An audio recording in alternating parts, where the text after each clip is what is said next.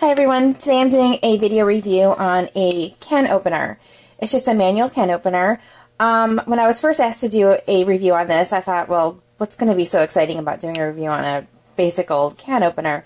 But I decided to do it, and when I received it, I was impressed immediately. As soon as I took it out of the box, I was impressed.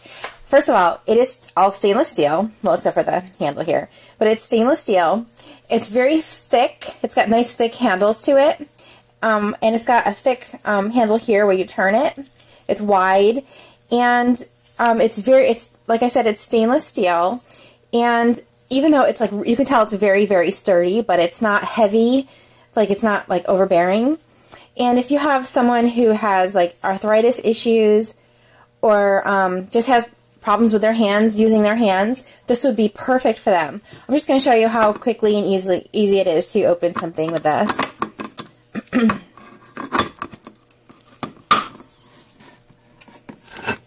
Just take a few turns, and because the handle is so wide, you don't have to do a lot of turning, and it opens. Like I said, it's just a basic can opener, but it's stainless steel, so it's not really your everyday can opener. It's stainless steel. It's by Kukpo. I'm not really sure if I'm pronouncing that correctly, but it's Kukpo. And it's a heavy-duty can opener without being overbearing and really heavy and hard to handle. It's actually the complete opposite. It's very easy to handle. Like I said, it has nice thick handles on it, a knob here to turn it, and it works great. I was really impressed right away, and I'm really glad I have it now, because you can always use a can opener.